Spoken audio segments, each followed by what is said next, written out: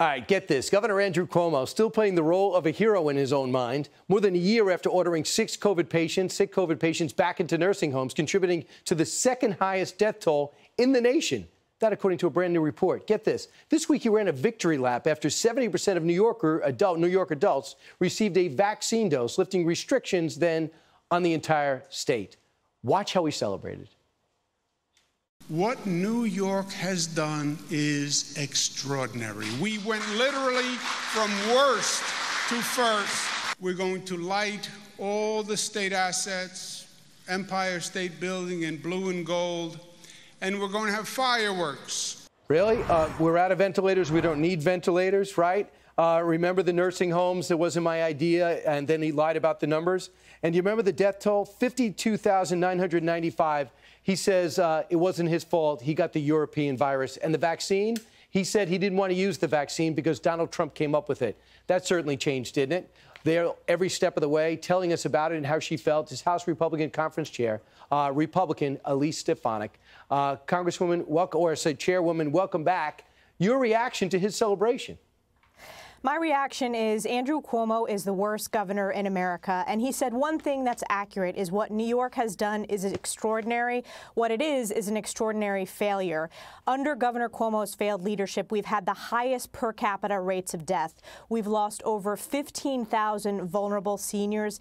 And we know that Governor Cuomo committed federal crimes when he covered up that number, the toll of COVID and what happened in our nursing homes. On top of this, he's facing multiple investigations, both from the New York State Attorney General and at the federal level, for these potential crimes. He's also facing numerous charges when it comes to sexual harassment and sexual assault against state employees. So he is the worst governor in America. No amount of fireworks paid by New York taxpayers is going to cover that up. The New York people understand that he's been political about how he's led during COVID, and he's pocketed $5 million on his book, running a victory lap while not serving New Yorkers. And again, if you look at the death toll, it's the highest per capita in the nation. And his warring with our ridiculous mayor didn't help things at all. Their lack of communication and coordination really was damaging. Let's move on and talk about somebody that has a job I can't quite figure out. He's climate czar, and he's traveling the world. His name is John Kerry. Republicans have some questions. What's your question? My question is, what is John Kerry doing? Is he doing this on the taxpayers' dollars? He was appointed by President Biden to serve as the special envoy for climate issues. And John Kerry has been flying around the world, having conversations in back channels with the Chinese Communist Party, having conversations with the Iranians, sharing classified information that puts Israel in a very difficult position. Most recently, he was in Egypt. He has a position that has a seat on the National Security Council. This was not a Senate-confirmed position, so there's no oversight that was done when he was appointed to this. So Republicans want to know, what is he actually doing? Is it funded by the taxpayers? Because the American people deserve transparency. We do not want John Kerry selling out America, having conversations with our adversaries around the world. Right. He wants to get a climate change conference going up and running by November. He wants everyone ready. He was in Egypt. I'm not sure why, and I'm not sure who's paying, but I would love to get those answers. Next, let's move on and talk about something else that matters a lot, and that is Joe Biden. We know he doesn't like to go into a lot of unscripted situations, but we're starting to learn more about his script.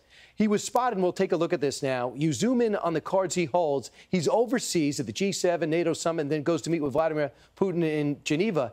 And his cards reveal talking points, anti-Trump talking points on the DOJ. Does this surprise you? That I thought this domestic policy issue, you think he'd have maybe some notes on NATO, its history and where it's going, or Russia, Vladimir Putin, and people he's killed? No, it's Donald Trump.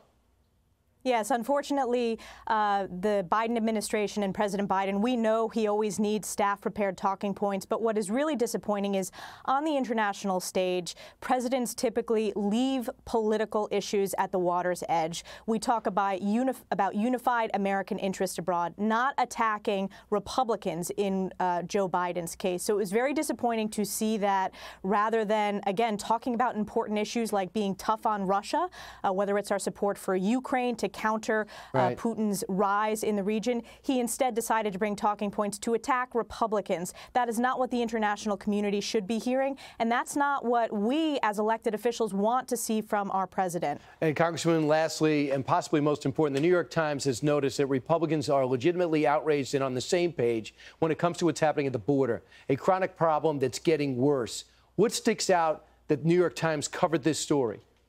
Well, the New York Times was so frustrated that Republicans are unified in our message of outlining the many crises that face America today because of Joe Biden's policies, the border crisis, the economic crisis, the crisis of crime, and more. The New York Times actually wrote a hit piece, but what was amazing about the hit piece, Brian, is they took the time to outline all of these crises that are impacting every American family. It means Republicans are winning, we have momentum on our side, and we're talking about issues that matter to the American people, and we're holding Joe Biden and Nancy Pelosi accountable for their failed socialist policies. Perfect segue to our next segment. Congresswoman, congratulations on your pregnancy. You kept it secret for quite a long time, as we mentioned in the break. That's why you're on the Intelligence Committee, because you can be trusted with that. But I know it's your first child, and it's got to be exciting, and you're still going 100 miles an hour. Really respect that. Congresswoman, thanks so much. Thank you so much, Brian. All right, meanwhile. Hey, Sean Hannity here. Hey, click here to subscribe to Fox News YouTube page and catch our hottest interviews and most compelling analysis. You will not get it anywhere else.